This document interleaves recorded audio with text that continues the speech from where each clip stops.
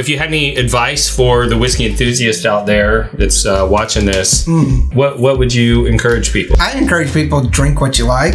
Don't chase until you are fully understanding what your palate is like and what you really like. If you just jump in to chase the hunt for those allocated bottles for Buffalo Trace or anything, and try everything.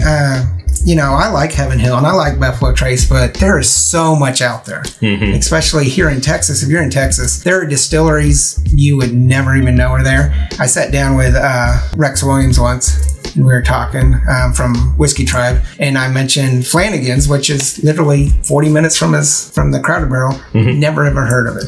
And I'm like, you have got to get out because there's so much out there.